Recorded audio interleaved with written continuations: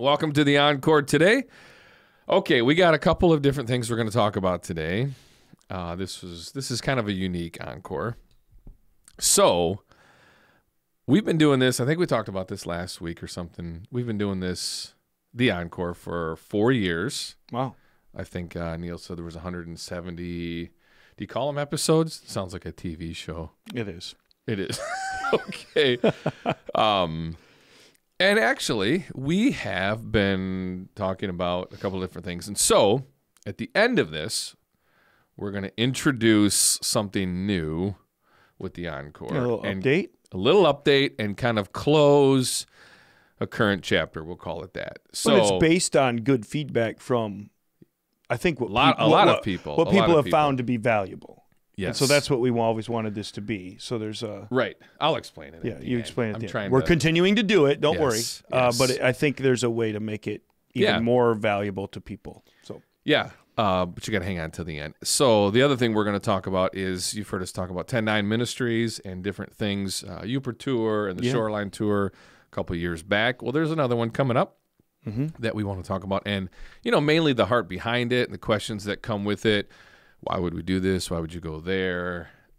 But since we like to goof around a little bit here and there and talk about everyday issues, you have wrecked your back. My back hurts real bad right now. So we're going to talk about being old and getting... I can barely move sitting here right now. Injured. And, all right, talk about how it happened and your level of pain compared to what you've ever had in your life. Okay, well, that's a thing. You like to be dramatic, so I'm trying to set you up for it. I'm telling you. All right, so I don't know. It happened when we were playing basketball against our kids, our oldest kids' basketball team. They had a parents versus kid thing. So Scott and I go play with these other moms and dads. And we just... won. We won. As, come on. We're going to win. Had to make sure we won. Yeah. There's no group of 15-year-olds in the land that could take us out. Oh, right. I don't know about that. In the land. But while playing, I can't even tell you when it happened. It was one of those things. We were playing for 10 minutes or so, and I just had this odd...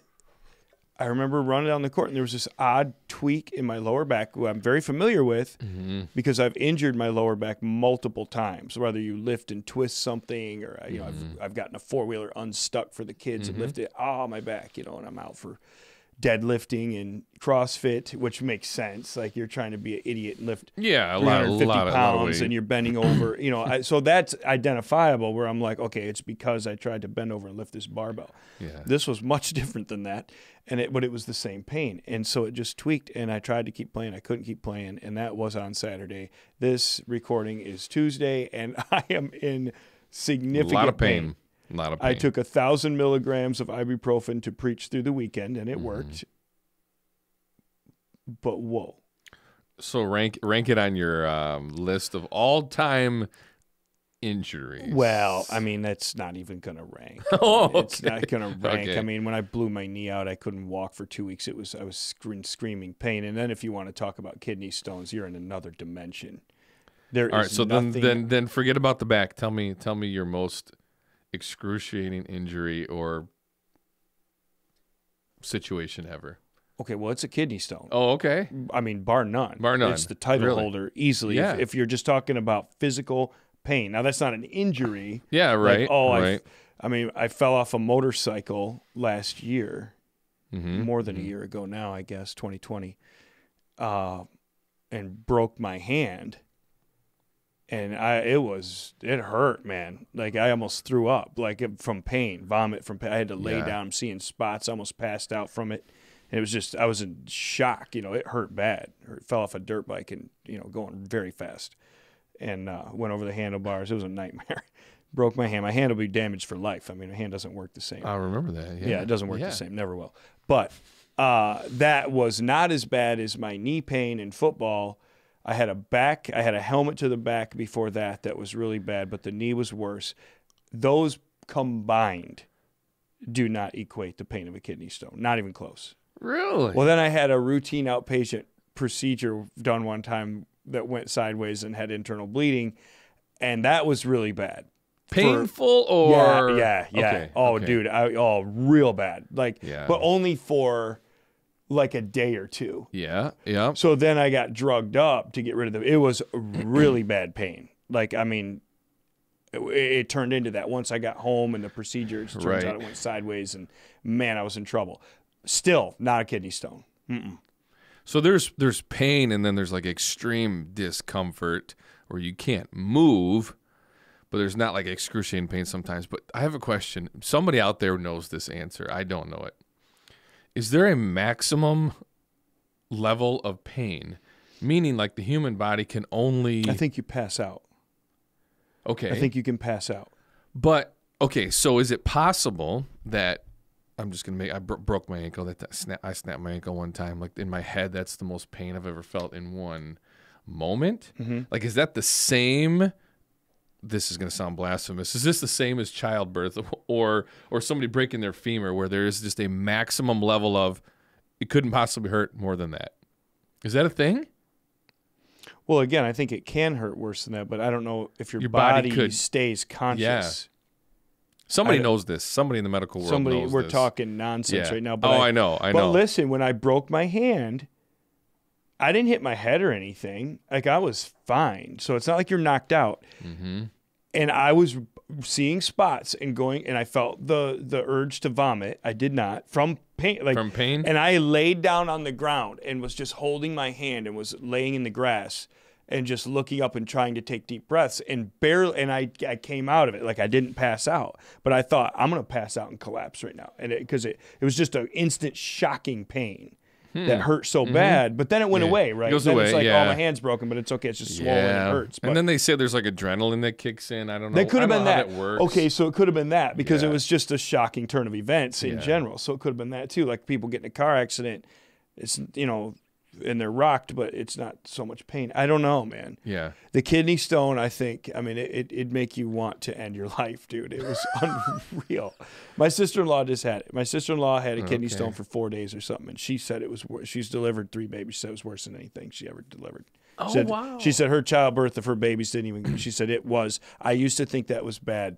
I wouldn't know that, so I'm not, I'm not saying that Yeah. to like have a trophy. She said, she's like, no. She's like, no, that kidney stone was worse than all 3 babies easily. And I've heard a lot of people say that, but Wow. I would never know how to explain that. Wow. Okay. It is otherworldly. It's you're in a panic to try to bring yourself to earth. Like you are again, you want your life to end. Like I'd rather die right now than just go on another minute. Well, I hope I never have to know what that feels like. Unreal. But it does seem had like 4. it's common for somebody to get one in their lifetime. I don't know how. I'm how telling many people you. Get 'em. Yeah. All right, let's move on from injuries and pain. What's your worst pain though? The worst one is weird. It's probably a bit too much information. It was a post-surgical. I broke my ankle, which hurt, but I had surgery on the ankle, and then the anesthesia was like messing me up. I could not urinate Okay. because of the anesthesia. I remember this. It was. That's the worst. I mean, all of it goes. So that. What are we talking about? I know. I said it's a little bit much. Kidney stone have that effect as well. Oh, okay. So there's 2 things happening. Okay, Right. and then you got to go to the emergency room for them to do that. Sometimes. I had to. Oh, you did? That was it. It was awful. Somebody out there's like, teammate. Yeah. Oh, Somebody's yeah. pumped. Yes. Oh, my so, goodness, Scott. oh, woo. That was it. That was it. It sticks in my head as the worst pain ever. All right. But it was like hours of excruciating pain. So, yeah. Yeah. We're weak, man, as humanity. Like as strong as we think we are, one thing happens, one thing goes sideways. You just get the flu. And Oh, dude, we are babies when it comes to and just the flu, though. and all of a sudden you're like, if someone broke in my house and was attacking my family, all I could do was lay here. You know, like think about that. Like as tough as, you know, like, oh man, I'm healthy, I work out, I eat healthy, you know, whatever you think you are. Like I would do anything to protect my family. Like if you're just a little bit sick and you're laid out, or if you get up, you're going to throw up. Like someone will come in and rob you blind, and you'll just watch it happen. I've thought of this so many times. I'm like, I have no power to do anything for myself. Right now. My goodness. They also say guys are worse than that. Probably. As far as when we get the flu, they're just like, you gotta be kidding me. Oh man, I can't even. It's awful. It's awful. Anywho. All right, let's go. So 10-9 Ministries, there's a lot. We've talked about this before, but it has been a while, so we want to be clear of what we're referring to. Explain 10-9 Ministries and the heart behind it, and then we'll go into the specific upcoming mission. 10:9 is named after the verse Romans 10:9, which states, if you confess with your mouth Jesus as Lord and believe in your heart that God raised him from the dead, you will be saved. So the entire motivation of everything that happens with 10:9 is to call lost people to believe in Jesus. It is not a church. It's not, it's a function of the church. It's an arm of, when I say the church at large in the world, you know, whoever would want to partner with it or whatever. But the singular goal is to call lost people by the preaching of the gospel to believe in Jesus and be saved. So it's called 10-9. Many times that'll produce a conversation in an airport because you wear a T-shirt or whatever. Yeah. It is its own nonprofit because that has made it more simple and clean because it came from the Rock Church. Right. But has kind of become, you know, it could devour too much of a budget. It also gets confusing when you're in another town in the Upper Peninsula, when you're in Ironwood. Yeah, and who's the church, Rock. you know, there are 4 churches in Ironwood that say, hey, we want to support this. Well, you got to send it down to the Rock Church. And well, who's the Rock Church? Yeah. And then, well, we wanted to support this. We wanted this to be a part of our church. And it got very confusing on the Shoreline in particular in 2020 when we did not have, you know, the full non-profitability, we realized the confusion that it can cause. So it was just cleaner to separate it both for budget reasons and donation reasons and just purpose and so forth. Yeah. That comes with its own set of questions and confusion. I understand it, but this was just an easier way, and it seemed the right thing to do. Right. So it's separate. Right. It's its own ministry. Yeah. And what were your other questions there, Scott? Well, that was it. The heart behind it, kind of where it came from. Okay. You kind of. We used to do events, and we called them a 10-9. Did them in Haiti, Cuba, Africa. We just called it a 10-9. And then it just became continuous gospel ministry that, well, maybe this should be kind of its own thing. Right. So like you said, it is a separate entity. And so you go to the UP or any place around Michigan or whatever from the last couple of years. And the cool thing that I've seen from it is, like you said, you're 3 hours away. Nobody knows who the Rock is, or nor will they ever come to church here. Right. And so you can connect with local pastors and ministries to go, okay, now you know who Jesus is. Down the road, there's this church. So people should know that it functions on its own budget, largely through outside or individual donations, specifically understanding what 10-9 is. Right. The Rock is a contributor to that, but the Rock does not carry 10-9 anymore. 10-9 has to function. And the Rock also is contributing to other works. Well, it'd be like Dan Smither, exactly. right? It'd be like Key of Hope in South Africa. We contribute to them. You contribute to 10-9. You contribute to Through the Roof in Zambia, Paul and Becky Finkel. Right. So it's like that now. Right. Yeah, I was just trying to explain. It's not like we've not given to other missionaries and put it all towards 10-9. Absolutely. That's what I do want people to know. Yeah, that it doesn't devour the budget of the Rock, which is, again, another reason why it needs to be separated. Yeah. And so we've done some in the past, but there is one upcoming. I don't have the exact dates in front of me. Maybe you do. March 2nd through the 7th, I believe. Something like that. In Viva Las Vegas. In Las Vegas, Nevada. Yeah. It's aggressive. Yeah. So. Scared of it. The biggest question maybe that many would have in the church, Las Vegas has a perception. I don't even have to go into that. Everybody knows what Las Vegas is. The perception is correct. Right. So the question with it is, why would we want to take people to Las Vegas. So I'm going to ask you specifically to kind of share your story of the heart behind Las Vegas specifically. Mm-hmm. Well, I was coming out of there in June of last year, and I had a migraine headache. Coming out of there, meaning I had been in Arizona on a family vacation. I was in the flight home, was from Las Vegas. So I had driven over to Las Vegas, stayed the night, and then the next day was leaving. Yeah. So it was 117 degrees, which I'm quite certain I've never felt before or after. It was unreal. And so it was very hot. I got very dehydrated, and I had a horrible migraine headache. So I woke up in the morning, and I said to Aaron, I said, I can't even function. Anyone who has migraines out there know what I'm talking about. I'm like, I can't even function. So it's like a kidney stone. Not quite. I'm joking. It's real bad, though. Different pain. So for some reason, I didn't have, like the headache aspirin that I needed. There was some problem. I didn't bring it or something. And so she said, well, there is a CVS at the intersection across the street from this hotel. The hotel was the Bellagio that I was in. Yeah. So it's hard to get there, man. It's so big. It's like, oh my goodness. And I, just being dramatic, I'm like, you got to go with me. I can't even function. Like, you got to just go do this with me. So she's like, I'll walk down there with you. So we walk down, we'll cross the intersection. I sit on the steps outside in front of the CVS, and she's in the store, getting me water and whatever. And I'm sitting at the intersection, I watch the light change, and these crowds of people are piling up at the stoplight.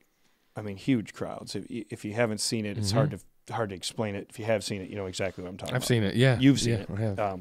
Out there, other people out there watching. I don't know what you know about it, but it was a lot. And I'm sitting there looking, and even with a migraine, I couldn't help. I was thinking, look at these people, man. And I'm watching the guests, like meaning people that have obviously flown from out of town to come to Vegas and be nuts, as well as the locals and the street performers, the jugglers, the picture takers, people dressed up like peacocks and Batman and, everything. It's a freak show out there, man. It's a freak show. And so I had a burden, man. Like, I just was like, gosh, I wish I could preach to these people. I wish I could tell them something about the Lord, the cross, the hope. Everything out there is built on a facade. Everything is artificial. Everything is a deception. You're agreeing to be deceived and live in fiction when you go out there, if people go for a vacation or something. It's all built on vice. It's built on gambling and lust and greed and money. And, it's 100%. I mean, it's built addiction, alcoholism, drugs. Yeah. The entire town. The slogan itself is like, leave it in Vegas. Yes. Yeah. It is built on, it is an empire of vice and sin. And so I thought, man, I would like to stand by these same people that are pulling them into a vice and proclaim the hope of the gospel. And I just thought, man, I wish I could do that. And it was like God was saying to me, well, why don't you? And it shook me bad. Like, I was like, oh my goodness. He's like, well, what's stopping you? Why don't you just do it then? They will stand there and boldly invite people to attend strip clubs. They're not ashamed, and they get turned down. They get laughed at. They get their brochures thrown on the ground. They get, ignored or mocked for vile, destructive sin. They'll go bold for that, and you won't do it. And I thought, doggone it. I think I'm going to do it. And I don't think I've been ready until that point in my life. I've thought of these things before, and I thought, I think it's time to just not talk about it anymore. I think I'm just going to try to do it. I'm not going to yell, hellfire and damnation. I'm not, you're going to hell. I'm going to try to love people. I'm going to try to preach the love of the gospel. I don't know if you have other questions. I do. Yeah. I have to, later. So I'm going to do that. Okay. There's a small team going. We're going to do it. Okay. Some of the past 10-9 tours, I'm just going to talk about the last two specifically. Like, we would go into a city in Michigan, set up a stage, full band, hour long thing where there's a welcome, a band, and then, I don't know, maybe a 20-minute message from you. Yeah, 15 exactly, but yeah. Okay. Vegas is way different. And talk about what that would look like if somebody's been on a 10-9 tour, Uper tour or whatever, they kind of understand what it is. What's Vegas going to look like? So walk us through a picture of that downtown Las Vegas. Yeah, much different. So you're competing with, quite possibly the most entertainment-driven city in the United States, ranks in the world as far as everything there is for your entertainment. Even New York does not compete because New York has actual business. And, right. Like there's reasons to just be living your life. Where at least in Vegas now is enormous. So there is a actual lifestyle of Las Vegas outside of the Strip. But if you're on the Las Vegas Boulevard, if you're on Fremont Street, you're only there to be entertained in eye-popping fashion. So I'm not going to be able to. So how do you compete with Caesar's Palace? Right. Our answer is you're going to have to catch them on the sidewalk. You're going to have to catch them by surprise in a way. You're going to have to catch them in between wherever they're going. They're not going to come to an invite against the Blue Man Group. Hey, are you doing this or this? Or you want to hear some guys, want to hear a band cover songs when you have the actual band, at MGM tonight? We're not going to be able to do that. So and that setting works in a Michigan city where the lake's behind you, and you can bring people out. So that's what we were doing with that. This is it worked. This is different, marvelously. It was wonderful. Particularly the Uper tour was incredible. But this is way different than that. So you got to catch them, and you got to catch them quick. We figure. So we're going to be all on the sidewalk. It's going to be on the sidewalk. Lindsay's involved in singing. Everything is mobile. Everything is it's all permitted by the city and ordinances and so forth. We're allowed to do this. So we are considered a street performer, like a juggler or a magician. We're one of them as far as in the eyes of the city is how this works. They know exactly what we're doing and what we're about, and they're okay with it as a legal thing. And so we're going to stand, we're going to rent space. We're going to have blocks of time. We're going to have locations up and down Las Vegas Boulevard, as well as Fremont Street, Old Las Vegas. And there's a couple different things we're going to do. Lindsay's going to sing a little bit. Okay. People will probably, as they're walking, gather, like they gather for a guy. Check out what's happening. Juggling, they'll check out what's happening. Clock's short. Clock is short. So right then I'm going to step up and try to continue over and over presenting the gospel inside of 2 minutes. We're going to have our team there to interact with them along the sides. We're going to have cards to hand them that they can scan and follow up. We're going to have people ready to pray for them off to the side, and it'll just repeat and repeat and repeat deep into the night. The ministry will happen in the afternoon into the AM hours. Vegas happens at night. 10 a.m. in the morning is not really. Okay. We're going to pray for people. There's a specific prayer thing we have. We have Dunkin' Donuts corporate, national corporate headquarters allowing us to use the Dunkin' Donuts logo and give out free coffee. So we're going to do a coffee and prayer thing, and I really believe people will stop. Cool. That's awesome. Yeah, so we're just going to try to interact. That's awesome. All right, people out there wondering how they can be a part of it or support. It is a lot different because our Michigan tours, it would be like, hey, come drive up to the city for the day, come invite people. It's not super realistic in Las Vegas. What would you want people to know about how they can be a help with all of this? I would want them to pray for more than ever. I'm nervous. I'm scared of it. Honest. I'm afraid of it. I'm going to do it. Yeah. I need to do that. I need to lay it out there for the Lord on this one. I really need to. Am I who I say I am? Is my commitment to God for the gospel what I've said it was? Well, this is going to be the biggest test I think I've ever had. Yeah. And I'm short of breath about it. Yeah. We all are a little bit, I think, but we're going to do it. So I pray for boldness, people just to pray for us, however you feel led to pray. Pray for lost people, pray for open doors, pray for protection from distraction and, spiritual warfare and these temptation and these kind of things. It's a war zone out there. It's nuts. And we're going to go face it head on. It's going to be difficult. So pray for that, please. There's a financial burden to it if someone is led to support a specific work of the gospel in Las Vegas. I'll tell you what, you can count on the fact we're going to preach the gospel a lot. There is a financial burden with travel and lodging. To get our team out there, we had to buy certain mobile sound equipment because you're not allowed to like permanently set up stuff on the ground. So everything has to be like mobile speakers and backpack batteries and all this stuff. So that was a decent expense to get set to go out there and be able to broadcast the gospel.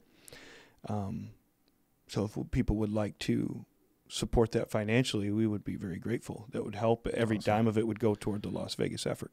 Awesome. Okay, we can probably, I don't know if I'm making promises, we could probably put a link here on the Encore underneath that where you can click on and check out 10-9 Ministries and all the information there. So that's cool. Well, we are going to transition the Encore, but I want to talk about the heart behind it and what it's going to look like. So we are actually going to take a break for about a month. You'll be in Vegas for part of that anyways. And so there's things going on there to take a break to kind of relaunch something.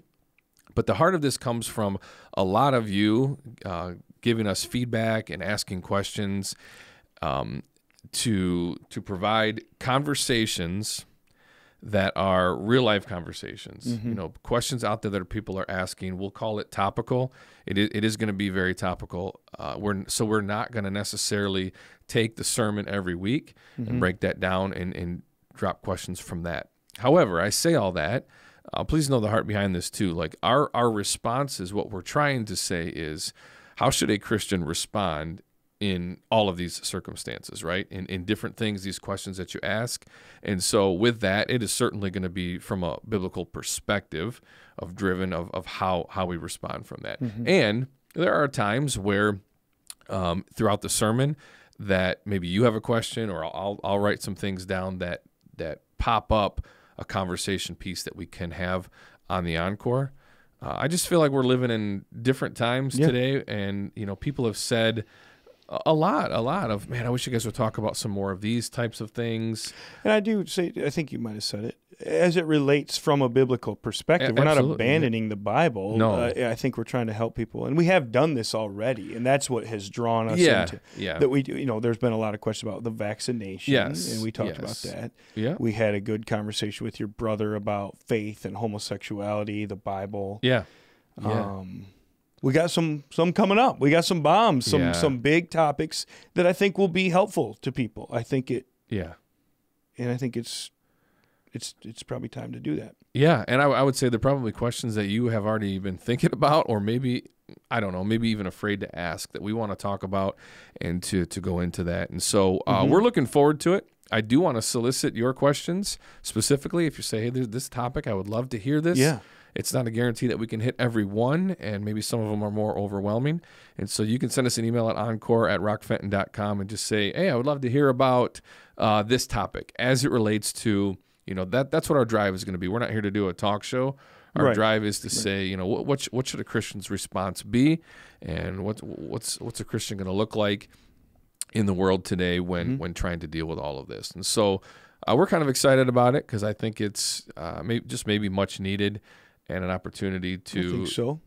Really to share the love of Christ in the way that we live, as it relates to answering all of these types of questions. And so, about a month from now, mid-March, you'll see the launch of this. Maybe there'll be a new set. I'm not sure what else is going to happen back here, but that's our heart behind it. Anything to add with that, with where we're going?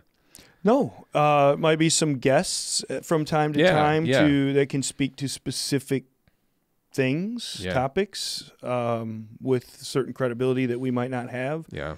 And again, always from a Christian perspective, or at least a Christian conversation. Right. And I think it'll be helpful because there's been a lot of, you can't you can't preach everything. Like, we're not going to preach headlines and current events on Sunday morning. Yeah, That's a good way to of say that. it. Right.